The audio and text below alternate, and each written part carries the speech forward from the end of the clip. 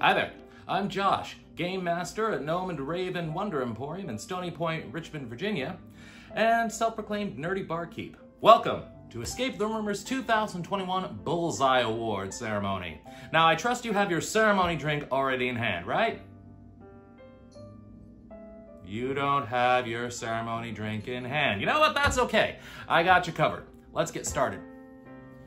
We'll be making a drink I like to call the Holiday 21 in honor of the end of this year. It's loosely based on a French 75.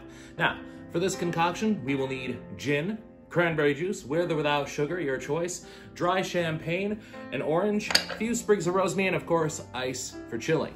Now, for the tool set, we're gonna need shaker, something to measure your ingredients with, and I recommend 2 strainers. One, this lovely device called a Hawthorne strainer, standard in bar kits, and a more fine mesh strainer. This is gonna make sure that you're not picking these rosemary leaves out of your teeth. Nobody wants that in a cocktail, right? Let's begin. Begin with your gin. So, we're gonna pour in 1.5 ounces of gin into our shaker. And then we're going to incorporate a full ounce of cranberry juice. Now, this cranberry juice has some sugar in it. If you're using cranberry juice without sugar, I definitely recommend adding a little bit of simple syrup if I were you. Next, we're going to add an orange peel.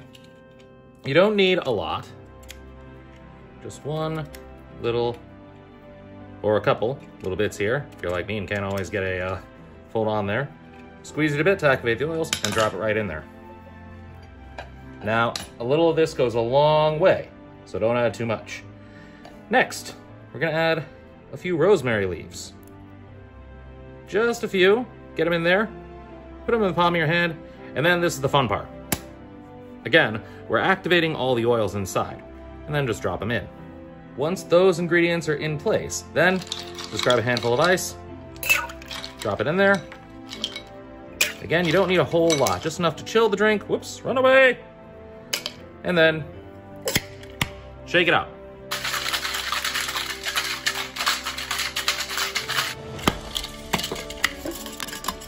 Once you got that done, you're gonna take a champagne flute and double strain it with this mesh strainer right into the cocktail. Perfect. Now, we top that with champagne. Fire in the hole! Well, that was underwhelming. Top it with a little of that champagne. Very nice. If you're lucky, it won't break the edge. Hey, look at that, it did not. Now, here's a little trick. Get yourself a little bit of ground nutmeg right on the top. Pre-ground or grind it yourself, your choice. This is what's gonna really take that drink to the next level, add that holiday punch sort of flavor to it. And then simply top it with a sprig of rosemary. And that's it, the Holiday 21. Hope you're all got a new drink in hand. Hope you enjoyed the ceremony. Happy New Year, and remember, always drink responsibly.